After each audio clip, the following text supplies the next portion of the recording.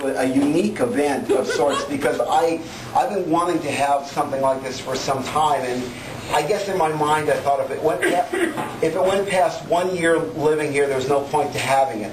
Then I realized that next Tuesday I'm going to be in the LA area 30 years, and the other thing was that 30 years ago tonight my political hero went away, and I thought this is the perfect day to have an event like this for a number of reasons.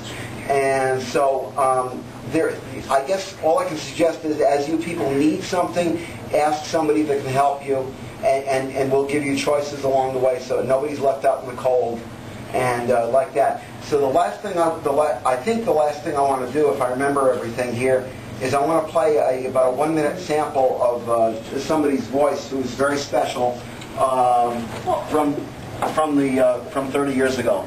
I called you forth. I call forth that basic goodness that is there.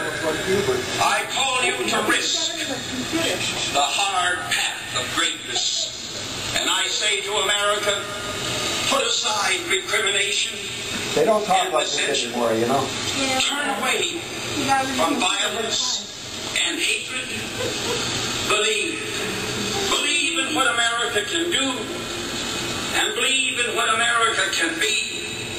And with the help of that vast, unfrightened, dedicated, faithful majority of Americans, I say to this great convention tonight, and to this great nation of ours, I am ready to lead our country.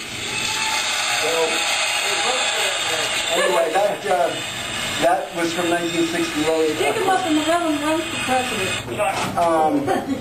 So there, that was about the only piece I could find that I thought was short enough and that kind of covered the passion that he had. I was looking all morning through these. Excellent.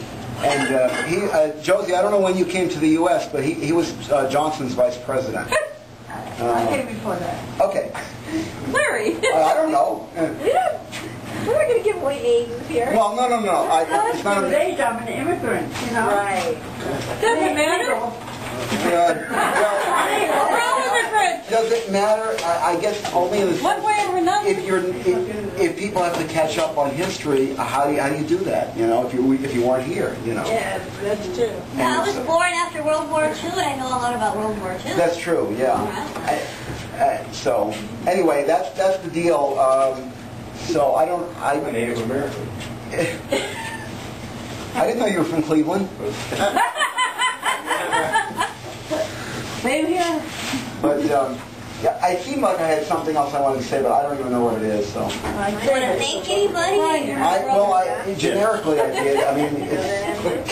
I mean, many of you, this is your first time here, and that in itself was a challenge. I mean, you know, considering it's the valley and you know how it is.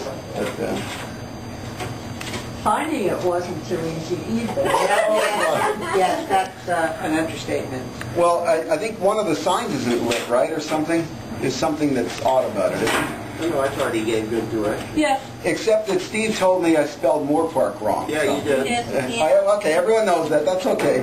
That's all right. I don't care as long as I know what it is. For anybody giving us I didn't mean finding it today. Oh. I mean originally. Oh, that's right. See, all you guys know, Josie was the real estate woman that I bought this place through. And I mean, we were driving from place to place to place, all kinds of different criteria. Finally, she says, look, the only way I'm going to make him happy is to put him in the valley. Hey, I suggested that to you. Go to Sherman Oaks. I told you that. Yeah. Like, I don't want to do that. And Josie saw this place or knew about it. Yeah. There you go. How did you know Sheila? How did that... I knew Sheila from, maybe 30 years before. And you saw the listing and you thought, gee, I knew this person? Or how did you... No, I didn't know her. I didn't know it was her until I called on the phone. Oh. And I said my name, and she said, Josie Mariposa. We hadn't seen each other for 20 years. Mm. Yeah. Isn't that nice? You brought people together, isn't it? Yeah. Yeah, that's great. Yeah, well... Do you want to thank Claudia, or do you want to thank...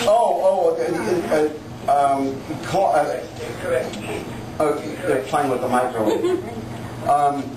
Claudia here was the gal from the company that did the moving for me. It was very intricate with all the tapes and everything. You know, you have no idea. I mean, they just kept labeling the boxes. They kept labeling the boxes Michigan, Michigan, over and over again. And you know, I have 100 of those boxes. You know. Michigan? Because I'm donating a bunch of my videotapes to Michigan State University once I can get them shipped. Yeah. They still here? Yeah. Yeah. Yeah, you said they won't pay for shipping. MSU won't pay for shipping, yeah. As long as you're giving them something, the least they can do. Terrible. Then find another school that'll pay for shipping. Well, the thing is that the reason that I wanted MSU to have them is because they put some of the stuff online. You can download the MP3s and some of the speeches and stuff, and I want people to have access. I don't want them to just sit in the library where somebody has to go in and make an appointment and hear them. I want people to be able to download them from home, you know? Very good. Send your free matter. That's been suggested.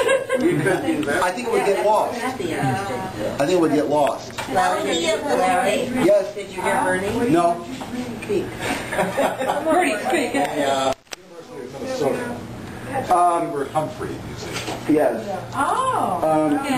for which I did a recording. Yes, you said that at my 50th.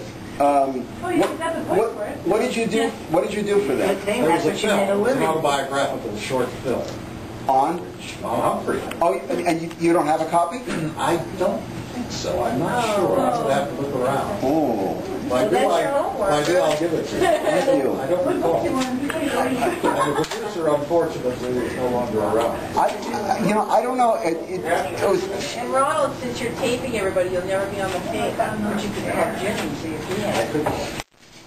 One day I call up K-Surf, that used to be a beautiful music station on 103.1, and I call up and I ask for the chief engineer, and Bernie comes on the line. And I asked him a question, I said, how come? No, he wasn't. And I said, how come the 101.9 is so weak? He said, well, they're only 640 watts on Mount Wilson, you know. They've gotten an increase since then. And we're talking away, and then we hang up, and accidentally, some months later, I call up on his last day at that station. He says, I'm going to Coast tomorrow or something, you know. And then from Coast he went to KZLA and then some other places. KCT. I was at KCT for 20 years. Bernie was a big help to me at KCET. He would read me stuff in advance that I didn't know about, you know, when documentaries were coming up and stuff, you know.